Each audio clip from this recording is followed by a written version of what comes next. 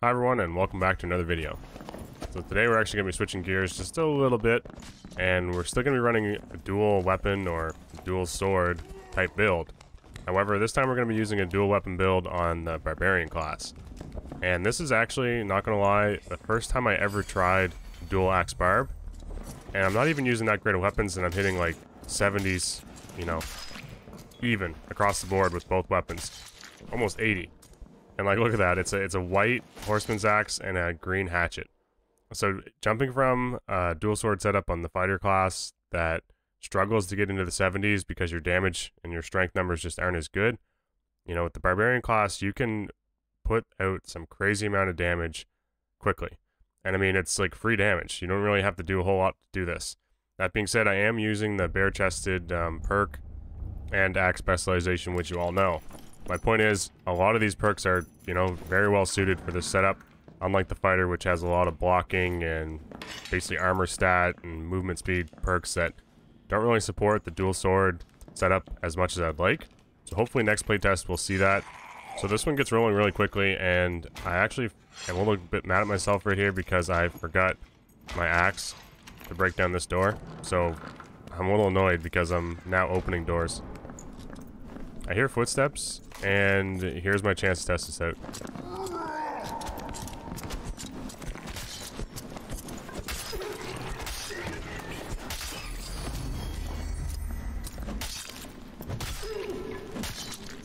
And that worked out very well considering it was the first time using dual axes. It was kind of nice of the guy to judgment his own player, but, you know, we'll take those. I'm just hoping these guys have a bit of meds because taking any damage at all in the barb means you have a lot of work getting it all back. Fortunately enough, we do get a lot of meds. Like, a lot more meds than I was expecting from guys wearing such light gear.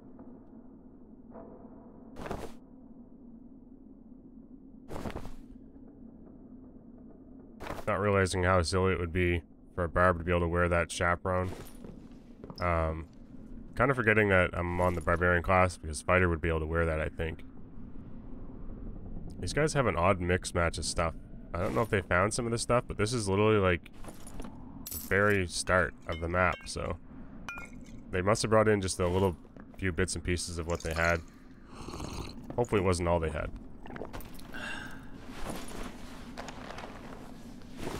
Like I said, healing up a barb with like 10 HP bandages can take a long time. Like, you drop half your HP down, that's 7 bandages. 70 damage, so luckily these guys left me some nice pots and some better bandages.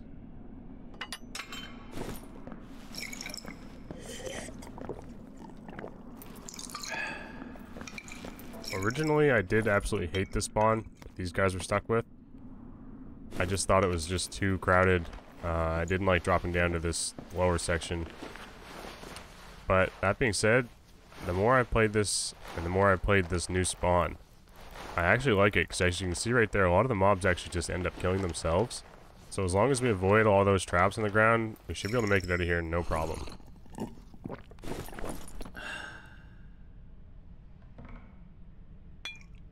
That is, of course, once we get back to full HP.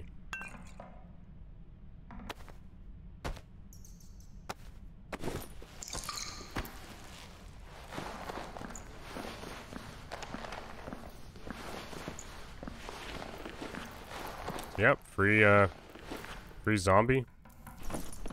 Gives us a decent pot.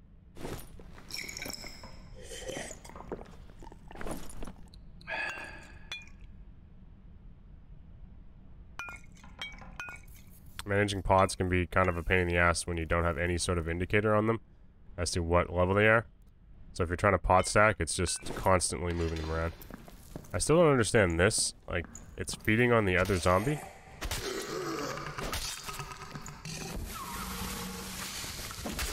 And just like that, I'm now surrounded by 3 of these guys, all spewing their stupid little cloud. Shouldn't be too difficult. I'm just kind of testing out the swing pattern here because I've never actually used it. And I want to see if it's actually functional. These two must aid a fighter or something because they're pretty much carrying a fighter's starter kit. Through all this racket, I do end up hearing the steps above me. I decide, why not just go for it? I'm testing this stuff out. Thought I heard multiple steps, and there's really only one way out of this, so you don't want to get stuck down there. I pot up expecting there to be a team right on top of me. However, sometimes the verticality and the noises can be a little deceiving. So I don't know where these guys actually went. I have no idea how they didn't hear me, but they're in for a real surprise.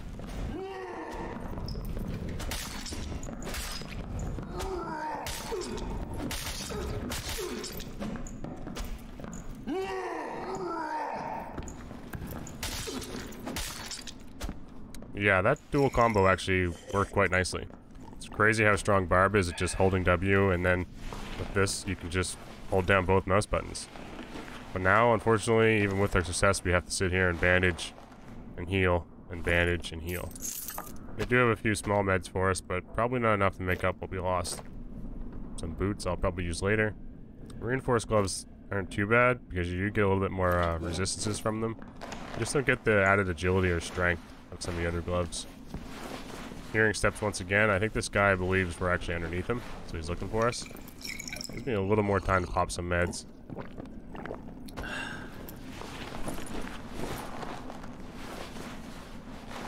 This isn't a fight I'm too afraid of. Don't think he's got anything crazy, but rogues can be surprising because they look like they always have light gear. It depends on how strong that dagger is. And we're gonna pot up just in case.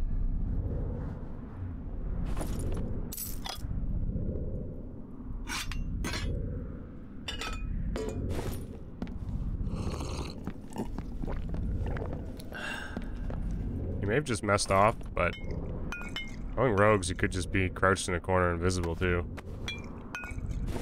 Once again, we have to manage our inventory, mess around with pots because we don't know what rarity they are, and hope this guy doesn't shank us in the back. So I guess we're just going to waste another protection pot. Really thought he'd stick around, but I understand. Barbarians can be intimidating. After playing so much fighter, I'm just used to opening doors. Even though I looted an axe off that barbarian, here I am still stuck in the old habit of opening doors. I'm actually running Smash as a perk, so it's kind of a bit of a letdown. Not making the most of that.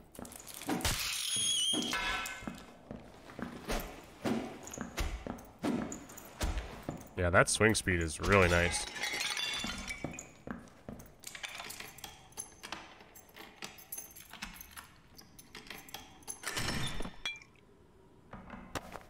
Gonna quickly get back to full HP.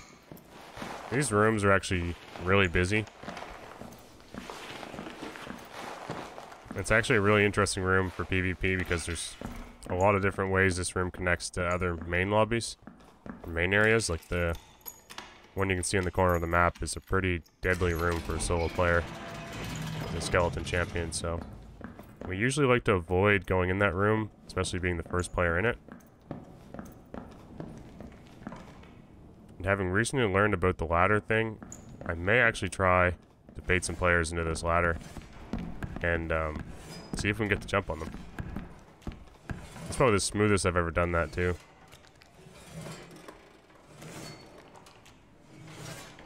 It's actually a very cheese strat, but as a solo player you take what you can get, including any likes and subscribers from people enjoying your content. So, if we can use this spot to our advantage, I'm definitely going to give it a little chance here. Zone's not really pushing us. I have no interest in going into that big room by myself or clearing any of those rooms just to be caught by a team of 3. So we kind of just sit and chill. This is still one of my earlier kind of runs on the dual axe setup. So I am trying to build a little bit of inventory or money so I can continue, giving this a proper chance. So far so good though. I mean, the attack speed's nice. And the swing combination with Hatchet and Horsemen appears to have, a fair bit of promise. 70 hit per swing is no joke, with both these weapons swinging at maximum speed. You throw in a couple of blue weapons or purple weapons into this mix, and that's like, what, 100 plus damage per swing? Which is a little bit absurd, actually. So.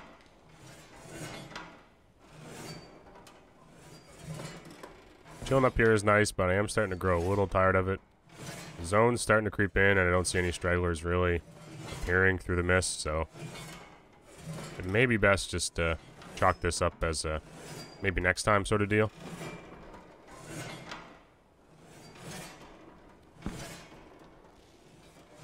Sounds of those weapon traps, I don't know what they're called. It's actually kind of soothing after a while. However, you know, we do need to find a portal at some point in time and make it out of this place. The zone's coming, we're on our way. I'm kind of surprised that I didn't see anybody. And we're back to doing the silly thing of opening doors with the barbarian. We spot this little guy just chilling by a fire. He wasn't actually using it though. And now he's absolutely terrified.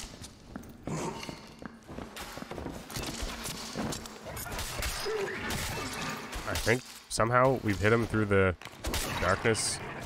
Still not entirely sure. Thankfully he had a pot attached to his hip, or else we would have had no idea where to swing. This guy actually has some decent stuff on him. I mean, decent for someone starting out. And there's times like this where I wonder, why didn't he just try to fight me? You know, I'm not wearing any armor. That armor sword of his would have hit really hard. Oh, I guess we're gonna have to deal with some magic too.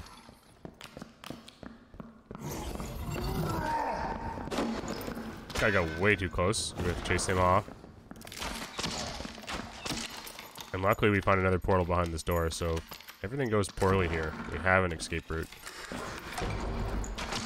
I do want to kind of fight him, simply because 76 damage on a Horseman's Axe is pretty much 2 swings and he's toast. And I finally learned that I can break down doors with my axe, and the skeleton does it for me. Seeing the wizard kind of sprint by, I'm actually tempted here. If we can get him cornered and dodge the magic missiles, we should be fine. And he just jumps over again, so he's just going to stick away from me and probably try to grab that blue portal outside the zone. So I might just pop this one and, you know, basically camp it for a bit, but I don't want to get running at him in straight lines. Protection pod isn't really going to help me much. And he basically makes the decision for me, launching me into the portal. So, there we have it. We successfully made it out. This guy was actually mining stuff, which is kind of rare. I'm not sure what items a wizard can get. I have no idea. I've never really played wizard enough to know. There's a question for you guys. What items can a wizard get with the mined materials? So look, I know a lot of you mentioned I should be keeping the sale of this stuff in the video, and I'll be very sorry and apologize right now. A lot of times I cut it out, and I do here as well. But next time, when I start recording stuff again, I'll remember to do this. A pretty good run, pretty good amount of loot, and I'm pretty satisfied. So I did actually go on to use this build, or this setup, a fair bit in the future. And overall, this was the first run using it, so I was pretty satisfied just from this one kind of opportunity I gave it alone. I think it's possible to make it work. I know a lot of people mentioned just straight Horsemen's might be a better option, and I have more on that coming up in the future. So I appreciate you guys, I appreciate all the subs, all the likes, and I will see you next time.